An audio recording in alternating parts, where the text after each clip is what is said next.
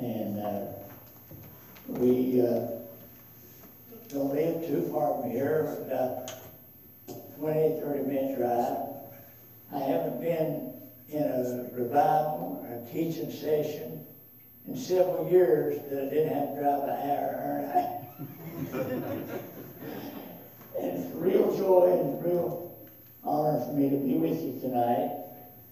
Appreciate my brother that comes, and a great singer. We use him a lot on television. He's one of our television family. And a lot of people call me and you know, talk, want to know how they can get up with him, different things, you know, and different things of that nature. It's wonderful when the young man will just start singing and he can sing. Amen.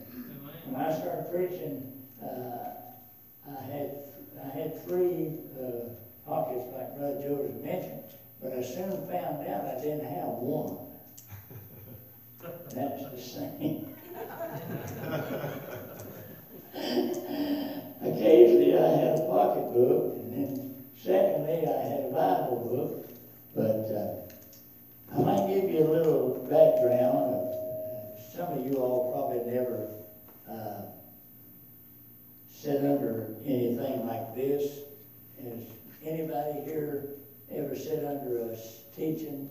If you have, raise your hand. 1, 2, 3, 4, 5. All right, this is a chart that was made by this Diggs publishing company, Jennings State. I had the privilege in my younger ministry, of meeting him face to face. I lived in this town called Richlands. There was a preacher came out of Texas, and he went to the Baptist church there, or pastored the Baptist church there in Richlands, and he had him to come for a revival. And he seemed like he kind of liked me, because he would talk to me after service. And he'd show you where he had a place in his carpet where he prayed every day, had wore the carpet out. His knees sure wore them out. Yeah. Carpet in his home or office or wherever he studied. And he had this, and I thought, well, that's a wonderful thing. And you take, I was saved when I was 27 years old. I started preaching when I was 27 years old. So I've been preaching several days. And you take a guy 27 years old, I just started preaching. I didn't know hardly anything about the Bible. But I sit and listen and ask questions. And like I bought his literature and everything. And later in life, I got one of his Bibles. I believe with all my heart we've had some great men in America in this generation. Yeah. Like Billy Graham, he was a wonderful man. He was with After Souls. Oral Roberts was a great man, and he preached healing. I've sat under him a few times, and I saw miracles that you would not hardly believe, but it's true. I'll give you one little instant. We was down in I believe it was down in Carolina somewhere, in a big tent. He had a tent there. We went to him, and he after he got through preaching, he got a chair, and he sat out on his thing there, and the people came, and they walked like that. And this little girl came up to him, about 9 or 10 years old, if I was guessing her age. He looked at her, and he said, "What do you want the Lord to do for you?" She opened her mouth, and she didn't have any teeth. And she said, "I want you to pray that God will give me a set of teeth." He prayed, and he said, "Now open your mouth." She opened her mouth, and she had a set of teeth. Praise the Lord. And I saw that. I mean, a lot of people don't believe in that. We've got a group of people in the world today, some believes this, some believes that. Some don't know how to believe, and some don't believe at all. And so forth and so on. That's the truth. Yeah. But, you know, the Bible's right, every man a liar. I mean, denomination don't make a hill of beans difference. And God ain't going to bring you, when you get to heaven, He going to say, well, you was this or you was that. Come on in. No. If you're not careful, it might send you to the wrong place. Right. There's a lot of false doctrines anyway. But I'd like to start with a chart today and kind of give you a little previews for this. And what you need to do now, you need to tell your friends, and you need to come back every night, because if you miss a night, you miss something. There's several things that we want to talk about tonight, and they're called dispensations of time. Now, the word dispensation means time. T-I-M-E, time. A dispensation is a space of time. All right? We start right here, and is the creation of God. We come on right over here, and it's the creation of innocence. And then we have a lot of the countries and so forth, the old Roman Empire, and all of these things here. It shows you here where paradise was before Jesus went to the cross, and where hell is, and all of these things like this. And we come over here to the catching away of the church. And from here over to here, from this point over to here, is 7 years of tribulation. Then we have the Battle of Armageddon. We have 1,000 years of millennial reign. And then we have Revelation 21, 22, and the sinners will be judged, and then the eternal perfect state of God. All right. I want to start with you and talk to you. And I want to start on with with Genesis. We know, if you read about the Bible, said in the beginning God created the earth and heavens, and the earth was without form and void, and the Spirit of the Lord moved upon the face of the deep. So we know that God was forever and forever. So I said, where did God come from? Well, He's always been here. Read 90 Psalm, and you'll find out. He said He was from everlasting to everlasting. There is no beginning, there is no end with God. Hallelujah. He's my Savior. He's got a Son called Jesus. And He's got a Spirit that leads me and helps me and guides me. Amen. Down through life. I've been preaching 58 years and all over the country, and travel a lot now, and so forth. But I've enjoyed every day that I have read a mile that I've spent. I don't travel for the money end of it like a lot of people does, but God's provided, and He'll provide. He always has, always will. And I appreciate all of you that watch me on television. I've been on my 13th year. I'm the only preacher that's on 6 times a week for an hour. And you talk about taking a lot of money, we won't discuss that. But I have a God that's got plenty of it. Amen. All you have to do is ask Him. That's all you have to do is ask Him. Amen. You don't have to beg Him. All right, we want to start out here and talk about the dispensation of creation.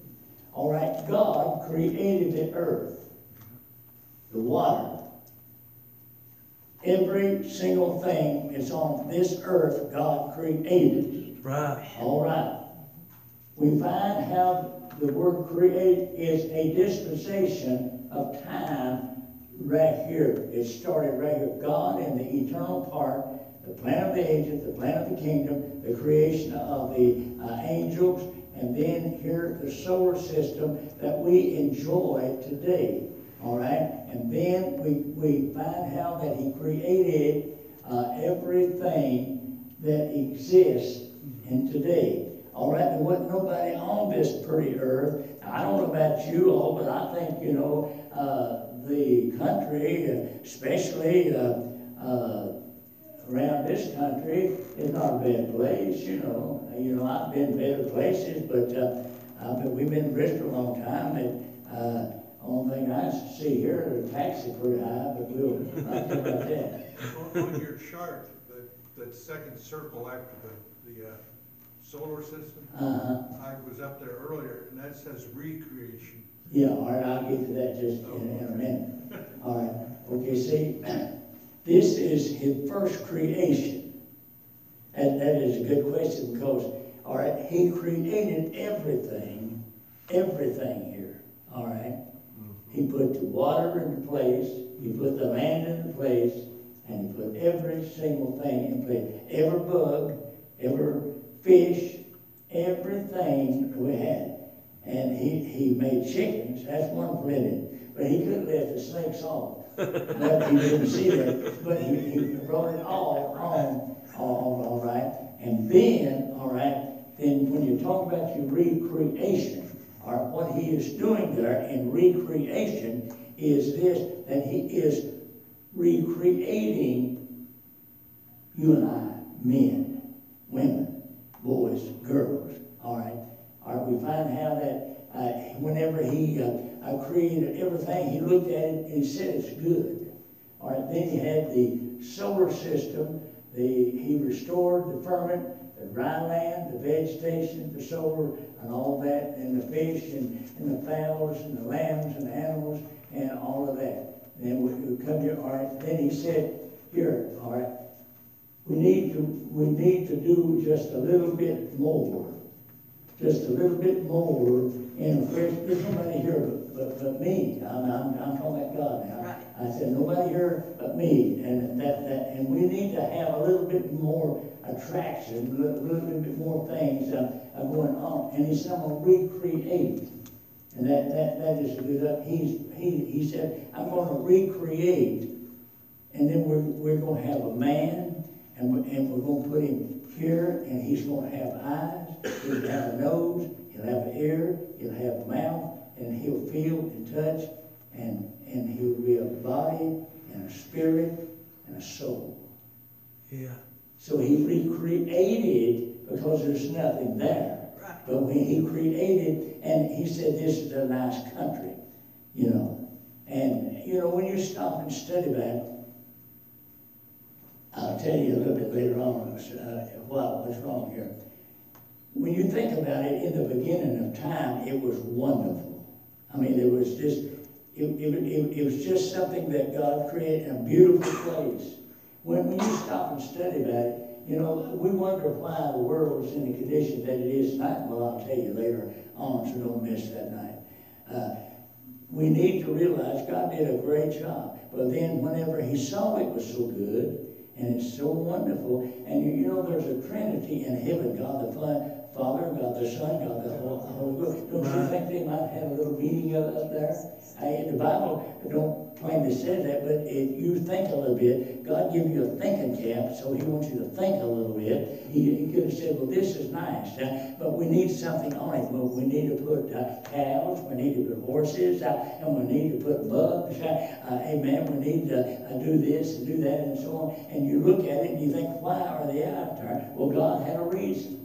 All right, then we find he recreated what he had started and put these things on it, and they put man on it, and he's got a nose, and he can feel, and so on. You know, when you stop and study about a human being, you know, we are really blessed with great things. Amen. Because God made man, and God made a good man. Amen. So see, the word here, when he created, amen, God planned the ages. He planned them, and then he planned for the kingdom, and he planned for the angels, and then he created the material universe, and he created the original solar system, and he kind of said, we're going to divide this up, and we're going to make a day, and we're going to make a night. Yeah. And we're going to separate the water from the land. Right. And so everything was in order. What I'm trying to say is in order. And this is a dispensation of time that God created everything that we have today. He hit the original earth here, Genesis 1:1 and 4:18, Proverbs 8:23, restored the earth, and 1:3, 2:3, and 2 Peter 3:5. All right, then he had all the earth, and then we go over here, and there he recreated and put man in this disposition. And so he looked at man, and he said, I'm going to create someone to take care of this place. So he got down and got the dirt off the ground, and he breathed into that dirt's nostrils, and they became a living soul. Amen. You know, sometimes when you think we are somebody, then we'll be proud that we are somebody because we're made out of dirt. Right. And we realize that. So there's many dispositions of time and many things about the dispositions of time. It's an era of time which man is tested and inspected and tried in different aspects of the creation. So after that he created the heavens and the earth, and he recreated, and then he made man in his own image. All right, first, before man, he made something else. Who knows what that he made before he made man? Anybody? Angels. Did you say angels? I said the land animals. Yeah. Well, I know he made the animals.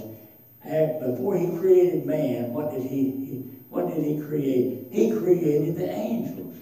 The Bible said the angels then came around about them that love and fear him. All right, angels are. He created multitudes of angels. When you study about the angels and think about it, he created the earth, and then the disposition of angels come along, and Isaiah 14, 12 through 14, Genesis 1:28, and the length of time, they don't give you exact length of time, and the angels was here before man come. Amen. There's a question mark there, and we don't know exactly there, but we think about in a beginning where there was a perfect world. A perfect world. Man has not got here yet. Man was not here yet. But the earth is here, the water is here, the animals is here, everything is perfect. All right? Then he got angels. Now see, I feel like and many times we don't really understand God to a position of the place, but I really believe that, well, I know so. I mean, God is God. I mean, that's no ifs, ands, maybe about it. That's it. God is God. Right. And he knows what's what. All right. Amen. And we are a partaker of that. So, you know, I thought about the song the young man sang. That was wonderful, wasn't it? Yeah. I heard a preacher say this. I'll throw this in for good measure. Won't cost you a thing. He said that when we got to heaven, we'd have a body fashioned like Jesus did. And Jesus was 33 and a half years old. And we'll have a body at 33 and a half years old. Everybody will. Every baby will be 33 and a half. Every man. Amen, brother. We can, we can throw the canes away and all that stuff. And, you know, when I was 33 and a half years old, man, I thought I had the world by the tail and a downhill swing, you know. I've been preaching a lot, and I thought a lot was going on. Amen. But I don't know that that'd be true, but I looked at Scripture, and I can tell you who preached that. You probably heard the same thing. But Jesus, he said, you'll have a body fashioned like mine. All right? And so whether or not you're 33 and a half years old, you'll have a body that's fashioned like the Son of God. And one thing, you won't get sick. Right. And you won't have a headache. Amen. And you won't have a backache. And you won't have all these things here. And to me, if you get rid of the pain in life today, it'd be a pretty nice way of life, right, brother? Hallelujah to God. Amen. When you get that, amen, above 39, you have a few pains, you know. And so we find out that everything was rolling right. It rolling down. So what did God do? He created angels. He created angels. You can find that in the perfect world you had in Ezekiel 28, 11 through 19, Colossians 1, 15 through 19, and he tested them to be obedient to rule under God. All right. Angels was submissive unto God. But what happened? Isaiah 14, Ezekiel 28, all those, it tells you about one that was the brightest, the prettiest, and everything about the angels So he decided that he wanted to be God. Right. And he took his crew with him, and God threw him out of heaven. And we call him the devil. Yeah. All right, Lucifer, whatever you want to call him. He's mean. He don't like you. He wants you to get saved. All right. So we're coming down, as we go down through our life, we're coming and finding at the angels was created, and there are various ways, but God saw when the devil came and tried to overthrow the throne, we find how that God realized and knew, I'm sure he knew beforehand, but there was a purpose in what he did. And we find how that he tested the angels before allowing them to rule the universe. He tested the angels before he was going to turn them loose. But one of them didn't test. And we have that today. So he took all of them that will follow after. I don't care what. If you're not careful, you'll follow after something that don't fully agree with the Word of God. The Word of God will stand when the world is melting down. Amen. And this chart, if you will take verse by verse, you'll find it starts at Genesis and ends in Revelation. Throughout the Scriptures, you'll find how that God controls everything. Then we find how he had that, so he threw the enemy out. And then he said, we need someone. All right, then what he did, as I said a moment ago, he created man. Adam created. There was no sin, nothing in that day. So imagine that he said to Adam, I'm going to give you a helpmate. So he put Adam to sleep, and there come a woman. He created a woman and gave it to Adam. And said, now you can go into this place that I'm going to show you here. And he said, there's a tree of life there, there's knowledge here, and there's a lot, and you can have everything here except one. All right, what he was doing was testing mankind. Yeah. You know, I believe with all my heart that God sometimes tests people to see what they'll do. Right.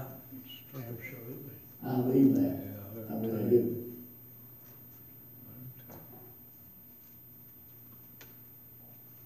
I know we've had some terrific weather. A man asked me, talking about the storms and all that, things of that nature. We don't know exactly why. It's hard. It's something that you don't have an answer to. But it is hard. But we find how that the angels, the creation of angels, and then how that he went on the recreation when he started. First day, 6 literally days he did on the recreation of everything. Everything. 6 days. 7 days he rested. I think it's ridiculous how that so many things goes on Sunday. Right. Yeah. I really do. First day, he restored the light. Genesis 1. Second day, he restored the firmament. Third day, restored the dry land and the vegetation. Fourth day, he restored the solar system. The fifth day, he created fish and fowl for Adam and Eve to eat. Sixth day, he said, I'm tired. I'm going to rest. Brother Carter, if Yeah. he created all this in the beginning perfect, and he had to recreate, who ruled that original creation? With the original creation, God ruled it. God ruled that. Yeah, creation. God ruled that. And then when he recreated that, he made man a free moral agent. And he told him, he said, you can have all this except one tree. See, sin came in the Garden of Eden through Adam and Eve. The devil came and said, you can eat of that tree and you'll be as like God. Well, she listened to that, and she took of that, and then sin came into the world. All right, then when sin came into the world, then we become a free moral agent. Then he tested Adam and Eve in the garden. And when he rested there, he said, it's yours now. It's yours to get it and eat and get it in the field and make you food and all that stuff, you know.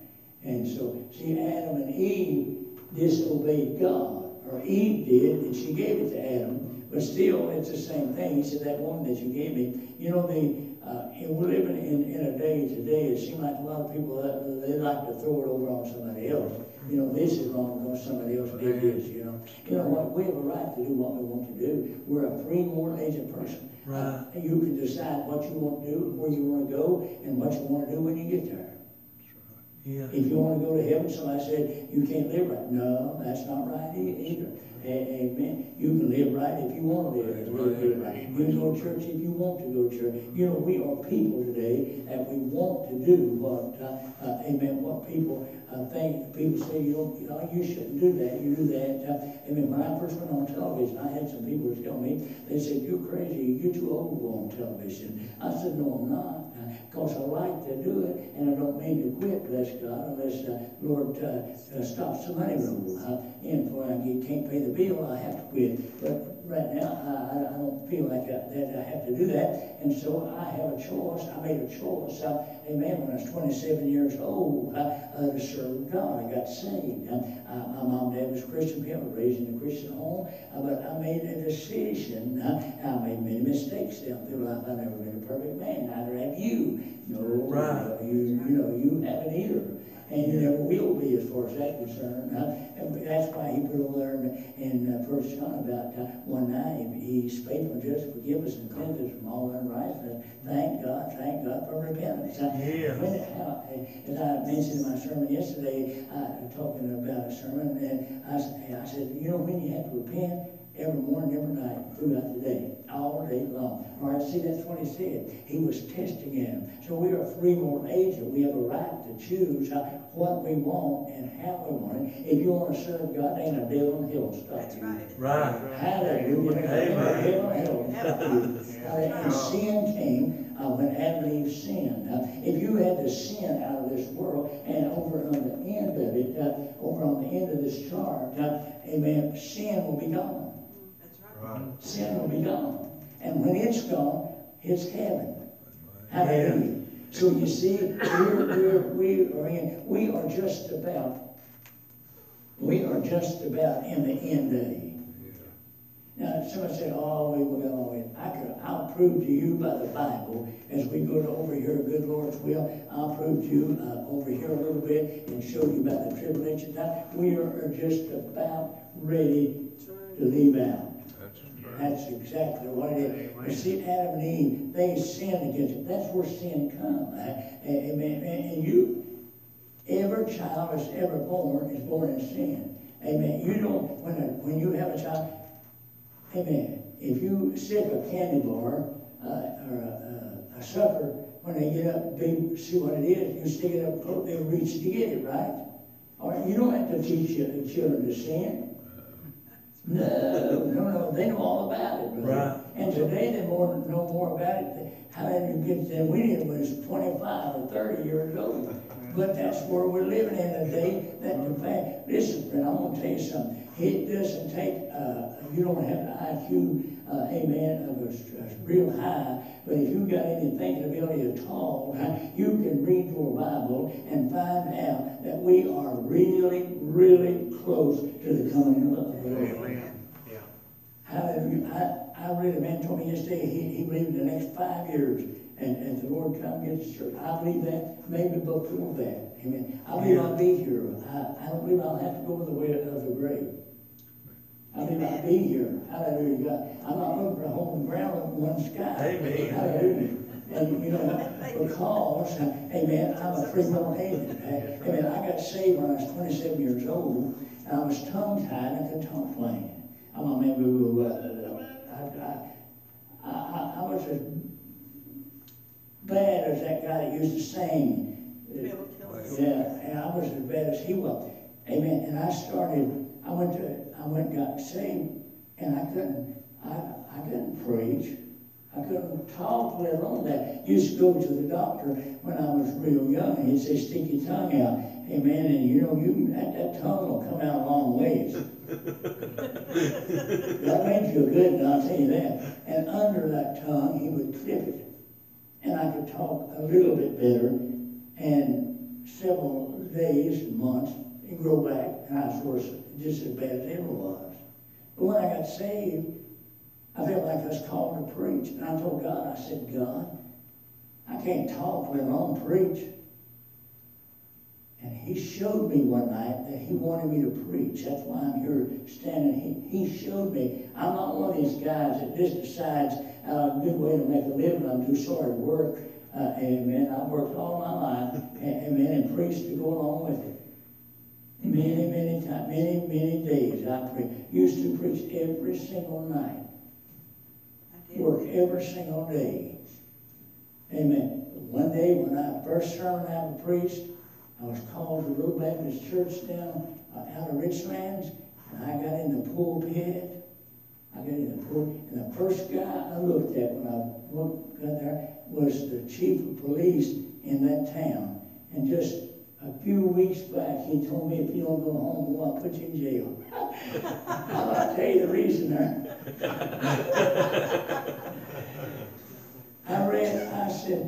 I didn't know, I was scared till he told me to death. I read my scripture, and as soon as I read my scripture, just like you'd put something and put it out on top of my head. And I've never been tongue-tied since. And that's been 58 years ago. Praise the Lord. Hallelujah. Yeah. Amen. God can take care of everything you need. He can take care of you in the last days as well as the first days. So we read, see how that the angel and the recreation, he created the earth, made the solar system. I don't know about y'all, but I think it's pretty good to have 90-degree weather. And I would like to have about 12 months out of the year, if it's okay with God. We don't see it that way, so we have to take maybe a little snow every now and then. But that's the way he fixed it right here. And then we'll come over here in the recreation, the way he made man. You know, he made man in an order form that I say this honestly and as grateful as I possibly can, but I believe God made man with it, that he was to serve God and be the head honcho of his, and raise a family and be nice to his family and be good to his wife and be good and train his children up in the way. That's what the Bible said. And we want to depart from it. Amen. It's a shame and pathetic area. And so many people today, we're living in a cruel world. I mean, we're living in a time, it's a dangerous world. Paul told you, in a perilous time. Word perilous means dangerous. So we are in a dangerous type of place. So we need to understand, and then we'll come here, and as I said, he made man, and then we'll go here, and then we'll find out that in Genesis 4:8, amen, it seemed like that everything was working in the wrong direction. Wrong direction. Amen. The creation of God. Original earth, Isaiah 45:18, angels, they came along. Then he restored the earth, and then he tried man. Then he tried angels. Angel fell, one fell. But the rest, a lot of others did too. But there's some still there. It's wonderful that God has got an angel for everywhere you go. Everybody that's accepted Christ as their Savior, they got an angel. You haven't seen him, but he takes care of you. How many times did he stop you before you, maybe, something happened to you, see? So that angel took care of you. Oh, okay. And so he made man that he could feel, he could talk, everything. So you see, he created all of these things, and then we go here, and everything's smooth sailing. But Eve took care, she looked, and then, not too long ago, wife and I, we went on a trip with my son and his wife, and we went down in Kentucky. I can't think of the name of the place, pretty close. And talk about the ark. And it, you know, it doesn't tell in the Bible about when Noah had the ark, how much hay he had to feed them that, but they had food, hay, and everything in that. If you ever get a chance, that's kind of pretty good to go. But anyhow, they had these, a tree of life. Sin came into this world. And sin has to leave out of this world before we can go to heaven. Right. That's, you know, the plan of salvation is just as simple as you can get it. All you got to do is believe. That's right. And every one of you, God put in your heart, when you came here, a believing system. All you got to do is to believe. What does it mean to believe? It means that you accept what you read in the Bible. God said it. I read it. He means that. And so we are accepted with God. You just turn your believing system on. Yeah. It's just like turn a light on. Turn your believing system on. Somebody don't believe in that. But I'll tell you what, I believe every single word of the Word of God. Amen. Now, first of all, I don't understand in that Bible, and I'm sure there is for you, but I do believe in what I read. Yes. What I understand. I believe it. I believe in Jesus, and the important thing is this, and we'll tell you about it all over here, but I'll tell you this right now. Jesus' death, burial, resurrection. That'll take you to heaven. Yeah. Did you know that? That's your ticket to heaven. Hallelujah. You can't work it out. That's right. Amen. We couldn't get to the first notch if we had to work it out. You can't go to church and belong to every church in Bristol. You wouldn't get you nowhere. We must realize and understand that from then we go a little further and we find out how there's many things that's taken place after sin came into the world. In the days of Noah, they were eating, drinking, marrying, giving in marriage as Noah entered in the ark. And he was told to build an ark. That's an amazing thing. I mean, that was, you know, what he did, he sent the rain. Now, he had never had rain real hard then, but it rained, and Noah built an ark, and he did what God says. Well, God said, I'm coming back again.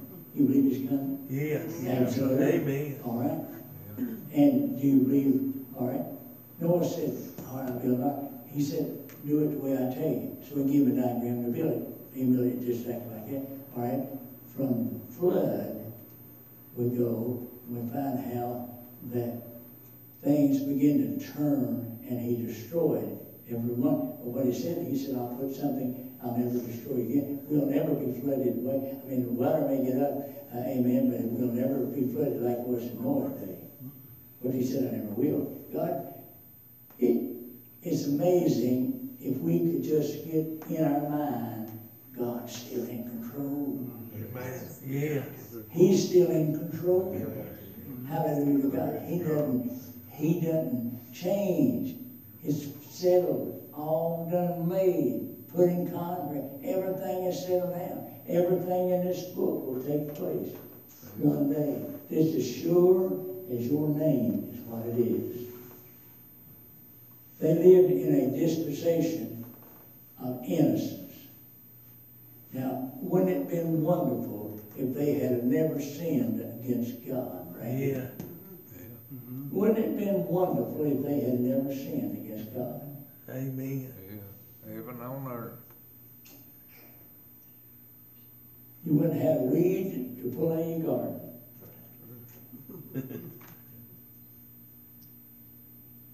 You would have had anything you want. You would have never had to worry about where you're going to get the next dollar. Right. Of course, when we get over towards the end, I'll tell you how that's going to work out too. A lot of people don't understand the millennial, the Armageddon, and all of that. It's on the end day. We see, or everything that I've told you that is so far, all that is done behind us. That's the old covenant. All right, what did God do? Whenever Adam and Eve, they had 2 sons. And he said, he wanted an offering. Okay, Abel offered what God wanted, a blood offering. Cain gave him out of the ground. Yeah. Cain got mad and killed Abel. Sin was in the camp. Yeah. And sin has been in the camp ever since that day. Right. Amen. Amen. So he said, replenish the earth. More children, more children. And everything began to take place. So when the murder took place, and then he come over here to the fall, everything failed. Everything failed. And he said, it's going to rain. I'm going to destroy what I've created. When you study about it and think about it, we're living in a corrupt world. We're living in a world that people don't care about you. Right. We've got every kind of church that you can name. You just name it, it's out here, I'll guarantee you. More false doctrines being preached today than ever that I remember of. Yeah.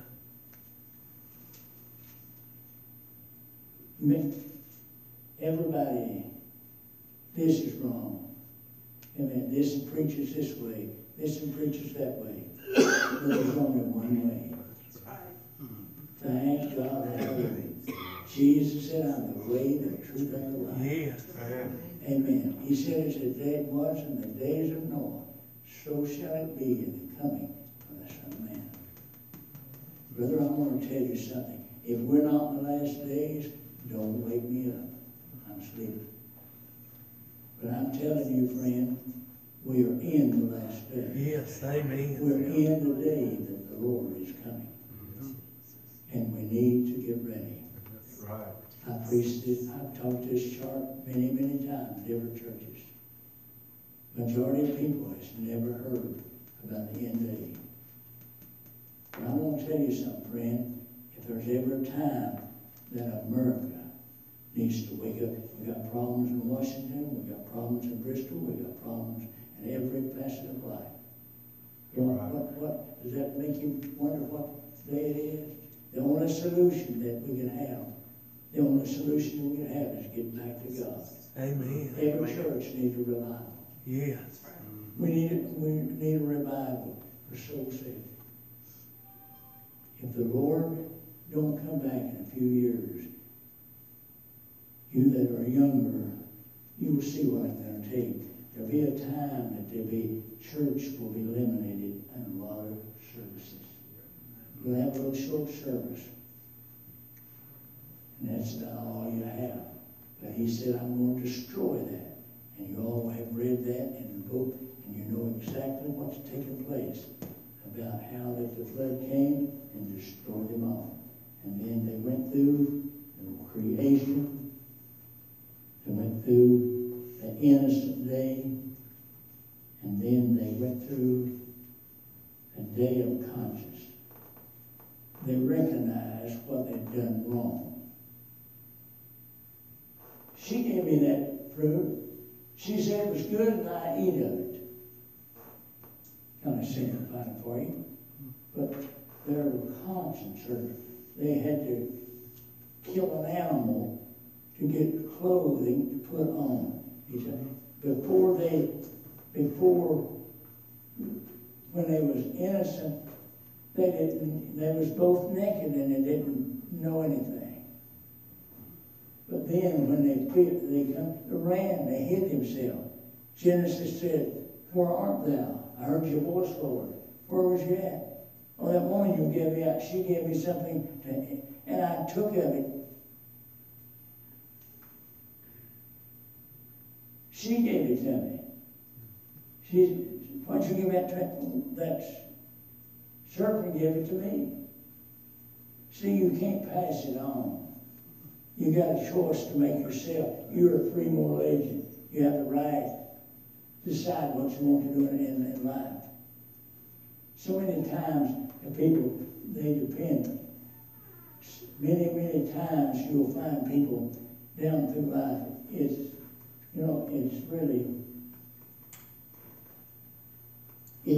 really, a lot of times, it's what Mom and Daddy did. Yeah. It's great. Come on in, sisters. We're getting along pretty good here. Amen. Many people follow us after Mom and Daddy, but I'm going to tell you something, friend. My mom and daddy was a Free Will Baptist, and I believe that they was as good as a meal. Amen. They couldn't read or write. They just come in a period of life and didn't get no education. They couldn't read or write.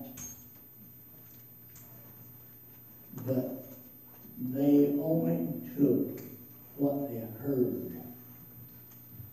Did you follow me? Preacher preached, and they took what they heard. Okay? For example, myself. Okay, I remember very specifically a lot. I used to lay on the front row of the bench, the altar bench, and sleep while they preached and sang and shouted. You know, we don't shout today. It did back then days. We don't shout today. We don't have. But I'm sure if they were sitting under the congregation here tonight, they might say, well, I don't understand that. I want to tell you something, friend. You're a free moral agent person, and you are living in a Pacific day, and you better find out what thus saith the Word of God. Amen. Hallelujah. It's not what I say, it's not what Joseph said, or neither anybody else. No other preacher, it don't really matter. It's what the Bible says. Yes, sir. Amen. Hallelujah. It's what the Bible says. And so we find that there was a time of conscience. They understood. They realized that they had sinned against God. Amen. Brother, I want to tell you something this evening. Amen. We better wake up in America and realize sin is on every side. Amen. Praise God. Amen. We're on in a time that we've never saw like it before. Amen. There are churches in Bristol here. Amen. They'll tell you they do what you want to, and start just don't overdo it. I'm going to tell you something, friend. Sin is sin. I made my mistakes. You have too. Amen. I repented. I'm sure that you have. I hope you have. Amen. But I'm going to tell you something, brother. You ain't live like the devil. Amen. Then go to Sunday church. The majority of people sit in church, and they don't know what you get preached to the man in the moon. Right. Amen. Amen. Amen. Somebody said, you down there by yourself? No, I'm not down there by myself. But I'm telling you, friend, that's my television ministry. I've been on 13 years. I preach the gospel the best that I know how. I'm not there for the money. God provides the money, and I don't get a penny for it. Don't want nothing for it. Hallelujah to God. Amen. But I want to tell the truth of the Word of God. And I try my dead little best to preach what thus saith the Word of God. And amen, amen, amen, amen. Hallelujah, God. Amen. And I've had people call me and want to sing. Amen. And I check them out. And if you ain't saved, you won't sing a part of the wedding. Hallelujah, God. When that young man said he was saved, I said, come on, brother. thank God for the teacher and say, I want to tell you something, brother. I mean, I don't believe in getting on and telling jokes.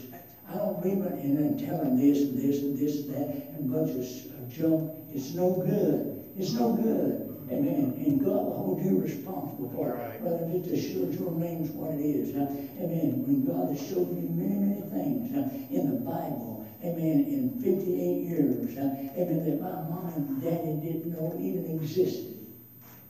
Amen. Amen. It's not. You don't follow mom and daddy to heaven. Right. Hallelujah to God. My God, I preach a while too.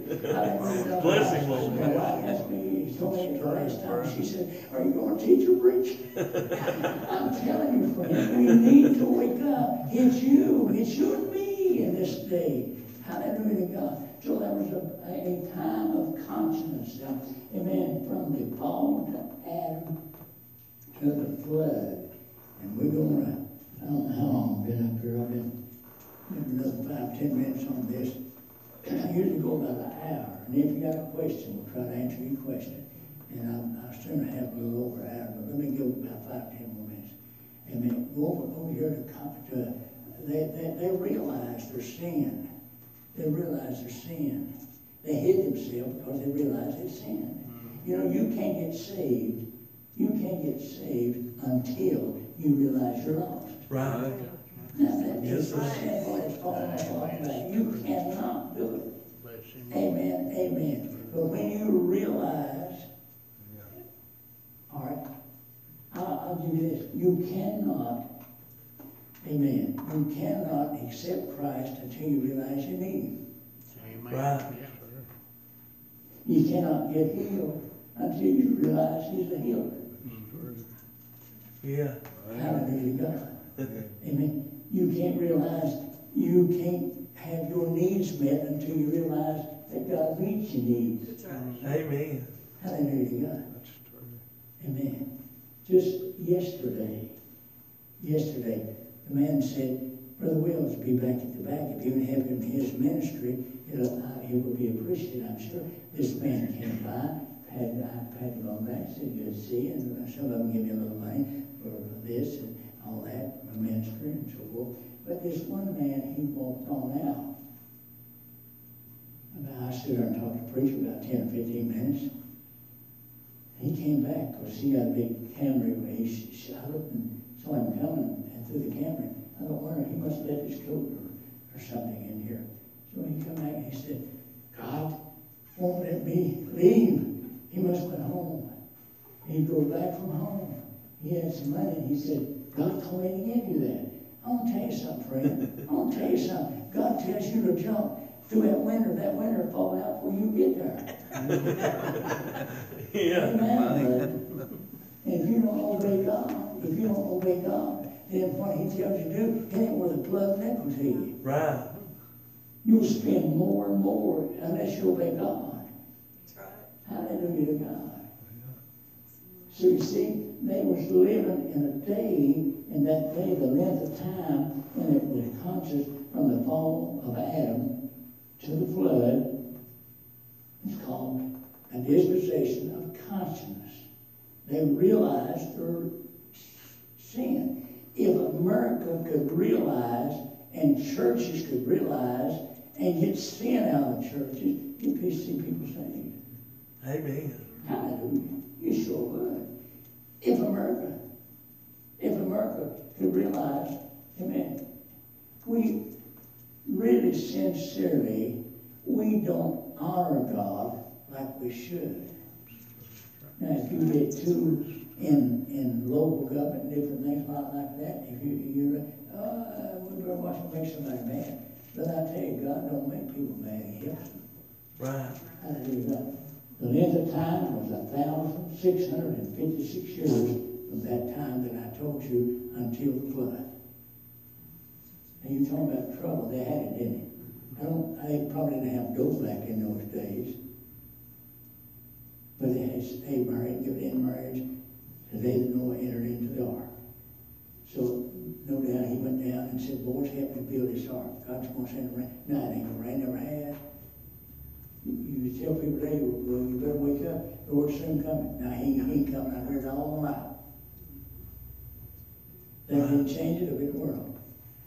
Not a bit. It was 1,600 years, 1,656 years, and the promise of redemption. After the flood,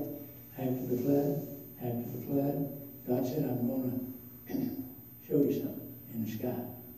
Goes around the rainbow. You'll never get it again. Then he said, I'm going to give you a promise of redemption. A promise of redemption. What is that promise of redemption? Now, Cain and Abel gave an offering. In the Old Testament, they gave offerings by the blood of the bulls and goats, and we call that the Old Covenant. All right. Then they had to come yearly and give that. Oh, okay. Then he said, I'm going to give a different, there's something else coming down. You can read over in the 11th chapter of the book of Hebrews, the last 2 verses there, about how that the promise, they was waiting on the promise. That line of people that they talk about faith in her, every one of them was waiting upon this redemption plan. Hallelujah. There'll never be another one, but it's already here. Yeah. It came one day when a man went to the cross.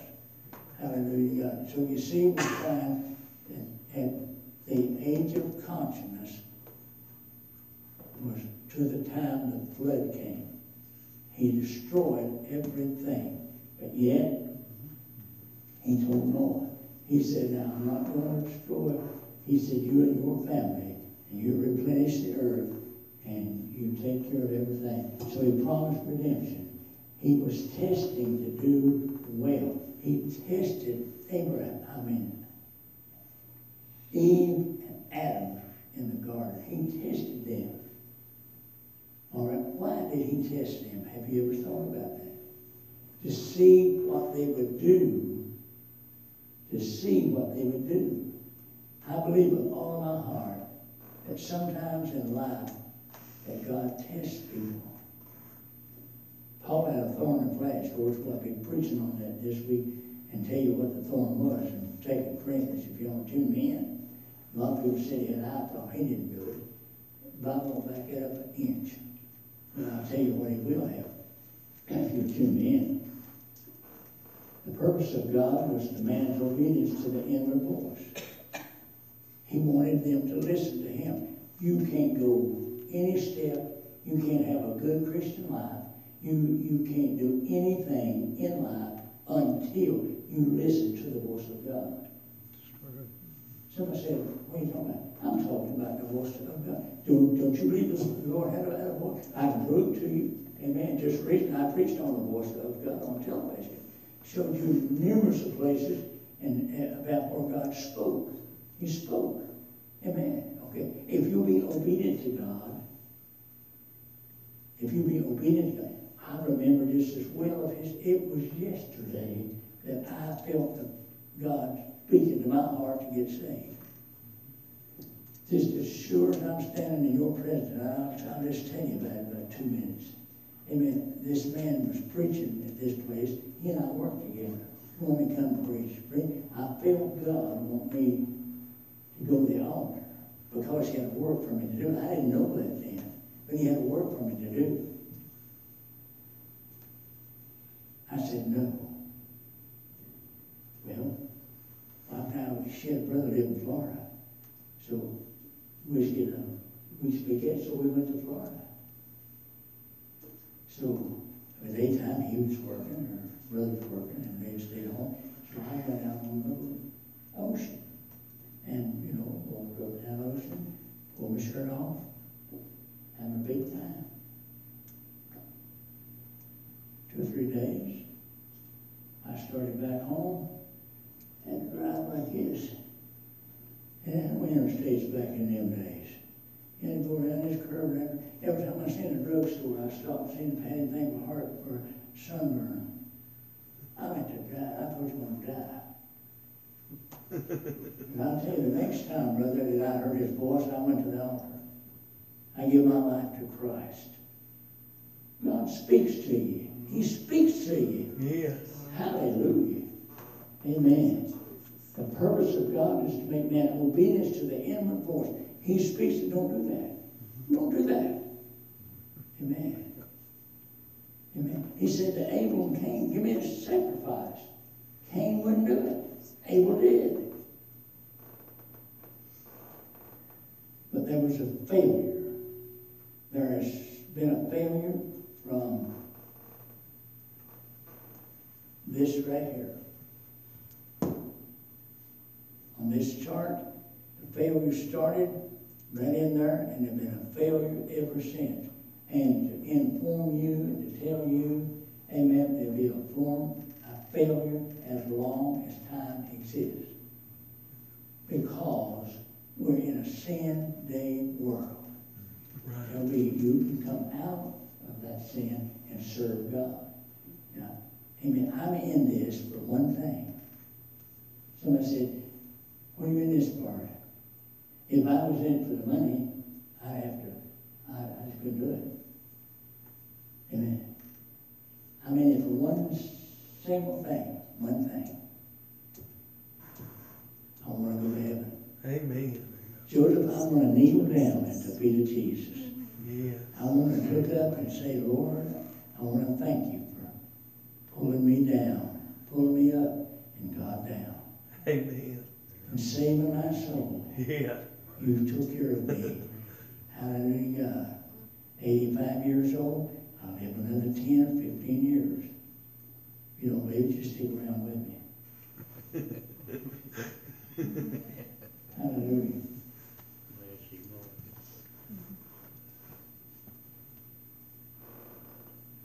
He realized their failure.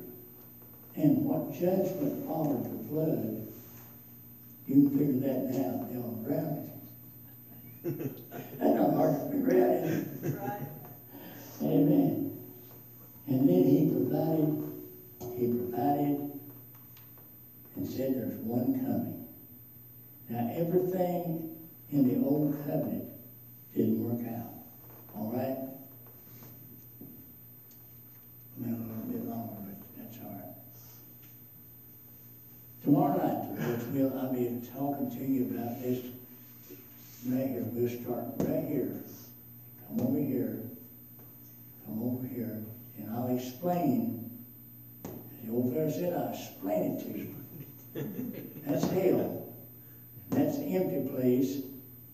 If a person died before Christ went the cross, they went down in what's called paradise. You read that over the word of man, Abraham, there's a meaning right there, and you don't want to miss that. A lot of people don't know that. They think you're crazy when I take, well, they got a Bible to back it up. Yeah. So what can you say? You can't say I'm wrong. Right. Hallelujah. I'm teaching you from the Bible. Amen. I didn't bring my Sears catalog because I don't have one. It's not lecture, but I'm teaching from the Bible. Yeah. Hallelujah, God. So you see, there's a promise for that. It's a disposition of conscience. Amen. So I hope I helped you a little bit on the beginning of time. Beginning of time. Who's got a question tonight now? We take a question. All right, go ahead. All the way back at the beginning, when in the first verse of the Bible, it says God created the heavens. In the earth. How much time was there between that time and the time that is referred to in the second verse when it said the earth was without form and void? Right. How much time was there? Yeah, was it a million years or 1 year or 5 years or what? It doesn't say how many years. Pardon? It doesn't say how many years. It could have been. What do you believe? Well, I don't really know. I don't believe it was wrong. I really don't. I believe it like I believe whenever God created the heavens and the earth and all of that, and He said it's good. And I believe then He created the angels. And then I believe when He created the angels, there was a space of time after the angels before Adam. And that's the time when Lucifer was. Right. That was the time Lucifer was thrown out. But whenever He created the heavens there, I believe that He just continued on. Because it tells How how did the Bible, I mean, how did the earth become form without form and void? Because God created it in the beginning, and you even said it was a Yeah. perfect earth. Yeah. So how did it become without form and void? How did it become Yeah, from the perfect perfect creation state? to the When not perfect. Right. When he created the angels and Lucifer wanted to control, he was thrown out. He was responsible for the He earth. was responsible. He was responsible for every sin that anybody ever done, or ever will do. Amen. Is that it? So Lucifer was responsible for changing the earth from perfect to unperfect. Right, absolutely, absolutely. Devil, Lucifer, he was the brightest, best thing. Somebody else got a question? What, I know this is, they say that dinosaurs, you know, are millions of years back, and I know that's evolution. Yeah. What do you think? How does the Bible correspond with what they teach? I don't believe that they may have come along in different aspects of dispensations in the beginning of time. Before the earth was created, I don't believe there was anything there but God. That's right. Yeah. I had a discussion Yeah. with somebody I about know a that. lot of people, they believe that, you know, that there was things before God, and now we're so stupid. I don't understand it. You're saying that dinosaurs were around before the earth was created? Do what now? Are you saying that dinosaurs were around They before were the not earth was around, they were created? not around, not around. So when the science says that they were millions of years old, where were they at if they weren't on the earth? I don't believe they were around. I don't care what the science said. I don't believe they were around. They may have come along back in the early part of life, but as far as being around in that day. Well, I mean, they couldn't be around unless they were on the earth. Oh, yeah, that's right. But they were not on the earth because there was nothing on the earth That's until right, it's God formed it, see. He changed the water and put it where, and a dinosaur. I know the scientist says that. I Well, understand. I just, some people believe that Yeah. since man is 6,000 years old, so to speak, they believe that the earth is 6,000 years old. Yeah. And that can't be. They can't be, no way. No way, the Bible won't back it up. The Bible won't back up any dinosaur being on earth. That's right.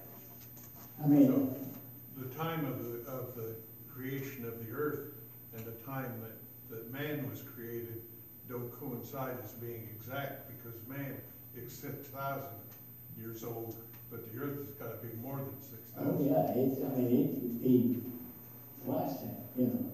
I mean, when God created the heaven and the earth, I mean, I feel like that he created angels, and then he created man, and I think it kind of went a long way, ever how many years and so forth, but as far as anything been on earth, it wasn't nothing here. It wasn't nothing here. I won't make anything up like that. I've heard scientists, I mean, news, and all say that people like it. I mean, you know, I don't believe that anything existed. Well, is there anything wrong with believing that the earth is 1 million years old and that the dinosaurs existed on earth before God, before Lucifer was sent down, and before man was created? Would you be I mean, anything the wrong fact that you with believe believing that that? it was 1 million years. Yeah. Well, I wouldn't believe that, and I'll tell you why. Because the Bible won't back it up. If the Bible backs it up, I believe it. If the Bible won't back it up, Well, no way. the Bible, like you said, doesn't say time. It says God created heaven and the That's earth right. in the beginning, And there was no time on the angels. That's and right. there's no time connected with it. That's right. So a lot of people believe that between the first verse and the second verse is a gap of time, which nobody nobody knows how much it was, whether it was 1,000,000 years or 100,000 years or 10 years, whatever the period was, Yeah. that the dinosaurs could have existed at that time. Well, I mean, they could have, I don't know, I don't believe they did. That's me to believe it. The Bible don't back anything up like that. Well, it says recreation, Yeah. and on the 28th verse of Genesis, when man was created, it said, go and replenish. the earth." Replenish, yeah. Replenish means to do again. Do again, that's right, exactly right. So it could be, could not be, I don't know. So that means to me that there had to be somebody here on this earth before that time. And there had to be somebody before Adam and Eve. Right? Well, I don't back there that either.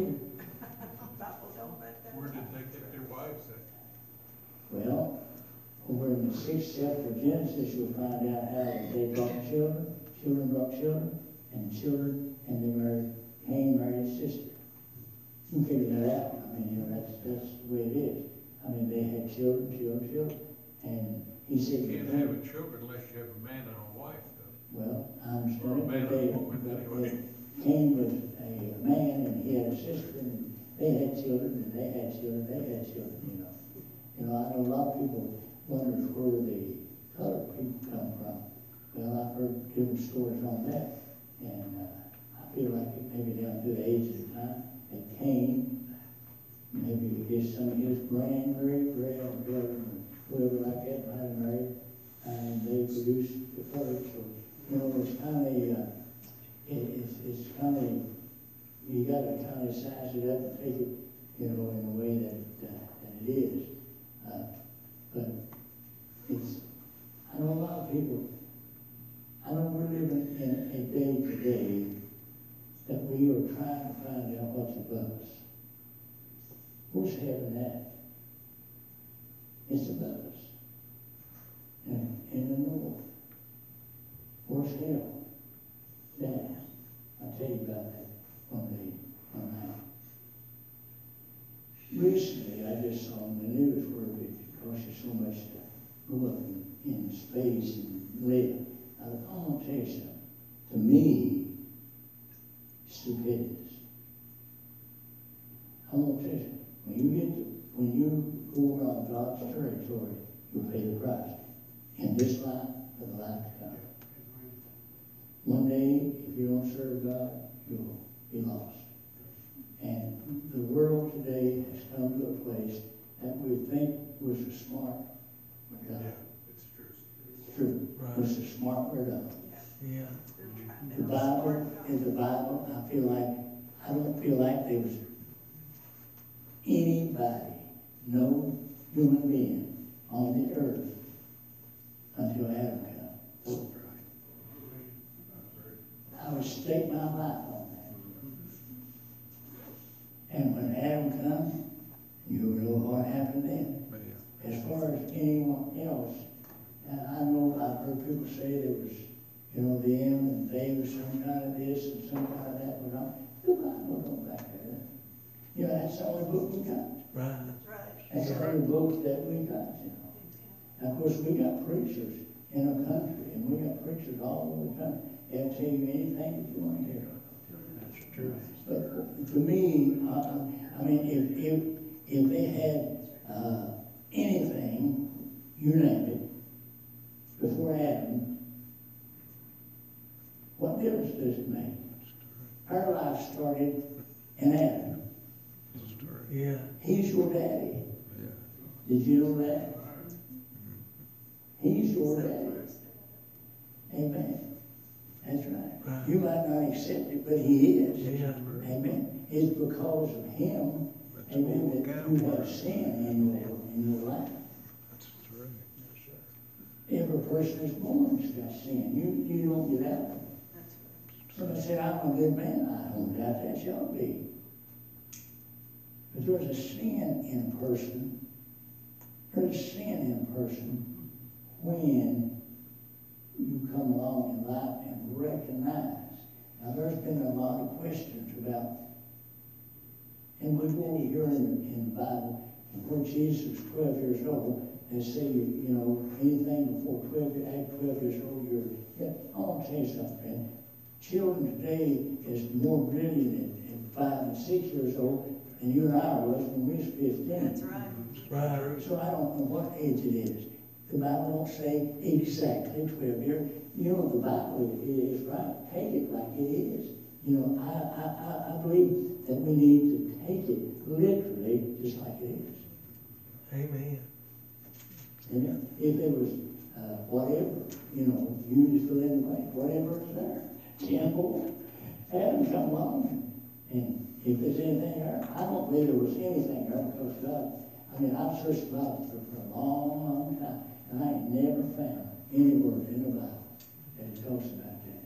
I can put and I'm not saying that I'm the brightest man of the race, don't misunderstand me, but when I started studying the Bible many, many years ago, I began to put it together. Adam and Eve come. God put the land there, put Adam and Eve here, sin come, and the animals sacrificed came right on up to the time Christ came. He died on the cross, never been that. He's the one. You accept him, or you don't go to heaven. Unless you accept Christ, you will go to hell. Right. This is sure as your name what it Yeah. is. And I believe that Jesus is the Son of God. I believe in heaven. I believe in heaven is having a little conversation. Father, Son, and Holy Ghost. But they don't, the Son don't do anything to just to make the Father mad.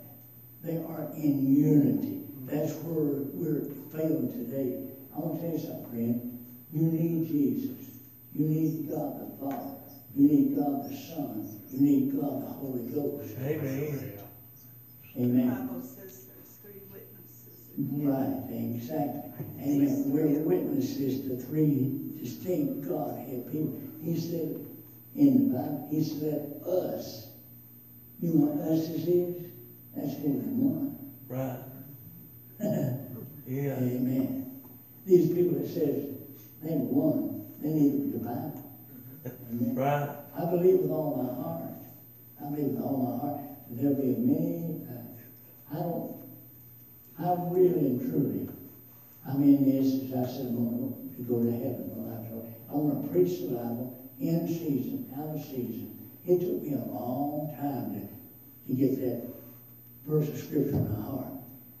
Paul told Timothy, he said, preach the in season, out of season, reprove, rebuke, exhort with all long-suffering doctrine. When the time will come, they will not endure sound doctrines. Did you read that?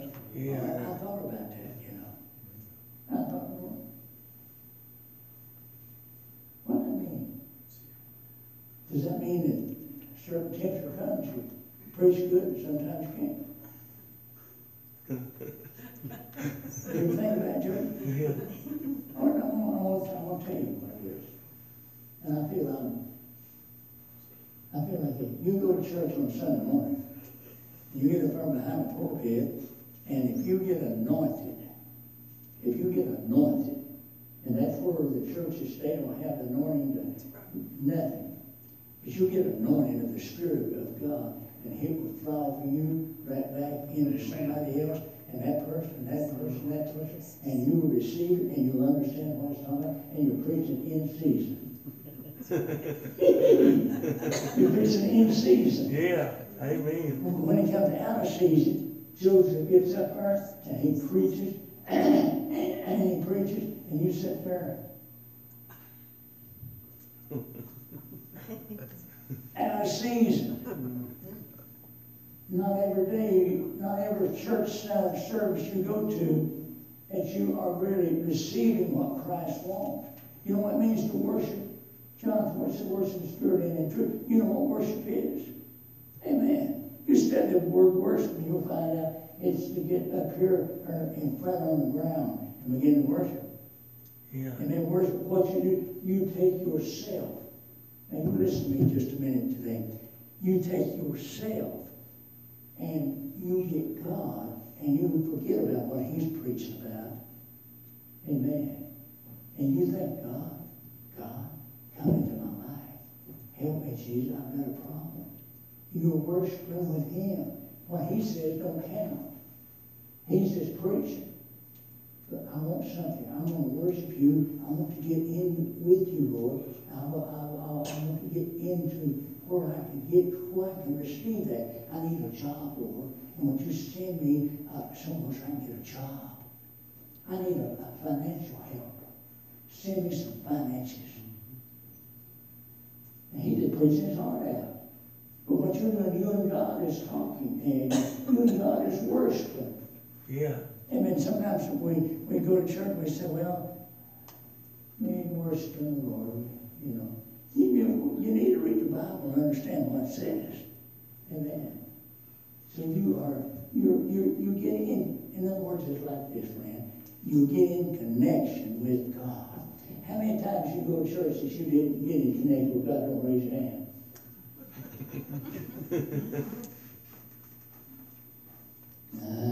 I'm thinking, brother, it's because we don't prepare ourselves before we get there. Well, We it gotta raised get you on to our be. knees. You're probably right.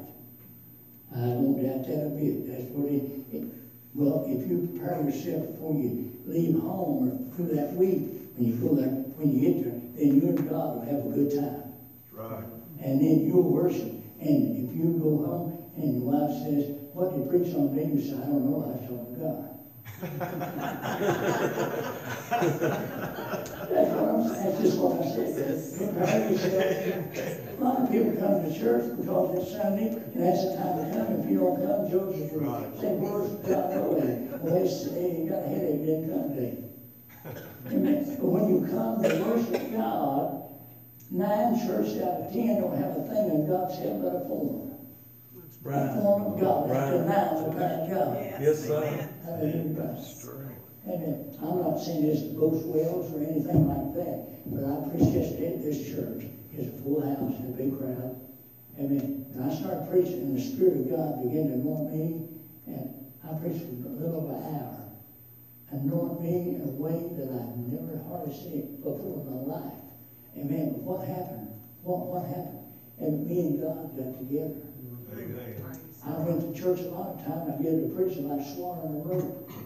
You can't preach at all because you got a crowd sitting down there and driving along. Ain't read the Bible an inch that day or that week. Ain't prayed a prayer. Can't get along with their neighbors. Anybody else got a question? Turn back to Joseph. Anybody else? Right. Back on the salvation or the age limit. I believe when you get at that age, that God speaks to you and lets you know that you've done wrong, is the time to accept Him. I'll give you 100% approval. 100%. Amen. I don't ever recall ever feeling the presence of God until I was in my 20s. Now, I was afraid of God. I was afraid of God. Somebody said, well, what was you afraid of? Well, I was afraid if I wrecked my car and got killed, I'd go to hell. I didn't know anything about hell. I heard the preacher say, hell was a bad place to be, so I sure didn't want to go. Amen. And we got married when I was fairly young, had a hard way of life. I thought to myself before I got saved, you know, if this is all life is, you work all week long, you make $35 a week, you spend $5 for groceries, $20 for rent, $5 a week for gas, you ain't no money there. If that's all life is, it ain't worth much. Do you ever feel that way? Back in the early 50s, late 50s. Some of y'all ain't got there yet. Money went somewhere then. Amen. But then one day I found a man, and his name is Jesus. Amen. And from that point on, my life changed. Changed. Amen. Yeah. Hallelujah to God. Yeah. I can stand here and tell you, I don't have a lot. I don't want a lot, but if I want it, I get it. Hallelujah to God. Hallelujah. Praise the Lord. Whatever God, I say, God, I'd like to have that. And I'll guarantee you that I'll get it. Guarantee you will. He's my Father. Yeah. He's my Father.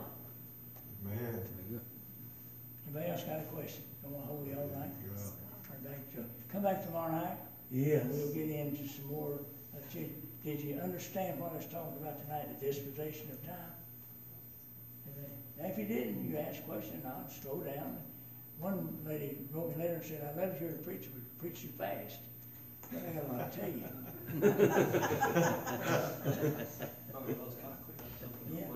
I was just reading about that verse y'all talking about Genesis 1:28 about the replenishing of the earth. Replenish in the old, and I'm sure all of us here have a King James Version Bible, the 1749 Revised Edition. But the 1611 edition, the word replenish actually comes from an old French word. But the English term that actually meant to fill, and if you actually go into it, I actually have a Kindle here with Strong's Concordance on it, and it actually breaks down the Hebrew, the original Hebrew that it was written in, and the word used was mawleh, same way we spell male down here in the South, but MAW/LAY, and it actually is used as words such as fill, full, fulfill, concentrate, accomplish. It means all of that. Yes. When you talk about replenish, that's exactly what he's talking about. Yes, but it means originally to fill, not exactly to refill, as in there was something else here, but It's just to to be used. fill. Yes, just to fill. That's right. It's there to refill. Yes, yes. Yeah, And the that's old it. vernacular of replenish back in the time which the 1611 Yeah. Bible was written in was just used as a filling adjective, Filling. not exactly You know, refilling what something he- as we what he think of really nowadays. I believe what my Bible says. Yeah. He Says replenish. filled in or replenished every how that you want to put it together. Yes, you know, any way that you Take want. all kinds of words in the Bible Oh, and yeah. get another edition Well, that see, all of changes this, words around. all the Bible's written in Yeah. Greek and Hebrew, see. Mhm. Yeah.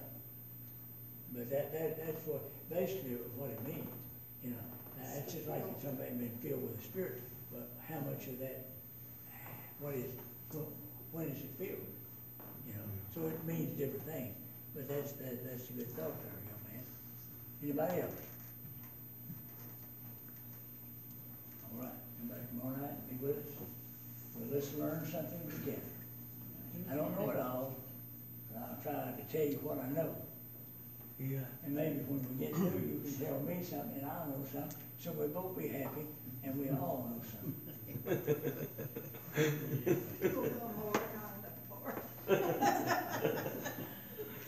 Amen. Let's give Brother Wells a big hand. We enjoyed the wonderful, wonderful teaching tonight. Thank God for that. Amen. Appreciate the Lord for that.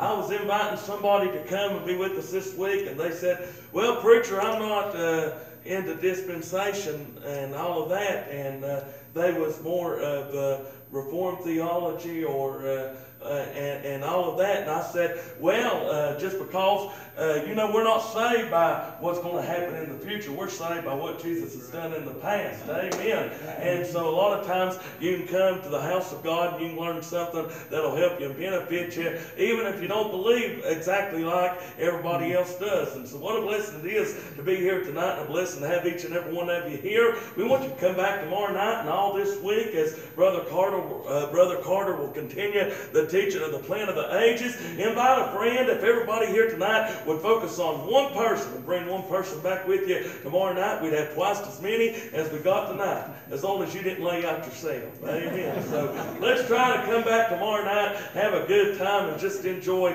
more teaching tomorrow night. Can we? Amen. Anything on anybody's heart before we dismiss? All hearts and minds clear. We appreciate each and every one coming out and being with us tonight. Come back tomorrow night, pray much about tomorrow, and try to bring somebody with you, and let's just enjoy the blessings of God together. Shake hands with Brother Wells tonight, greet him and let him know that you enjoyed the service, and I know that'll be a blessing to him. We're going to be dismissed in a word of prayer at this time, and we're going to ask Brother Paul to dismiss us if he would. Our Heavenly Father, Lord, we appreciate this hour of service. Thank you for the brother